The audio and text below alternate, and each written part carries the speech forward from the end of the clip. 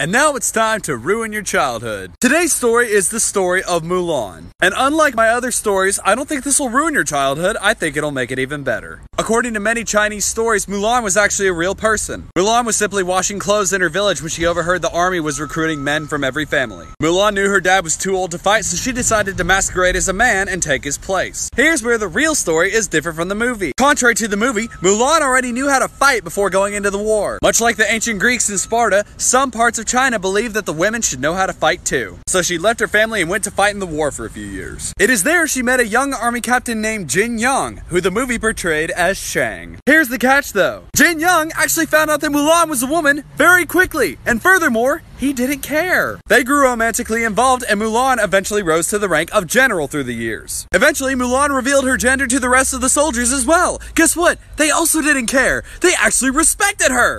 You go, Glen Coco.